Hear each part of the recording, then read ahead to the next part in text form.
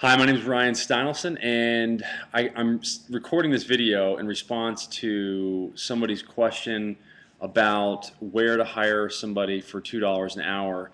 And there's two places I'd recommend. One is onlinejobs.ph, and another one is replacemyself.com.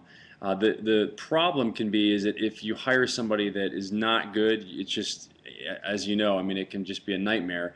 And so the thing I like about both of those sites, number one, onlinejobs.ph is free, and you can really specifically find people that are going to be good at certain skills or doing that understand a certain program. And the thing I like about Replace Myself, both those sites were actually created by a guy named John Jonas.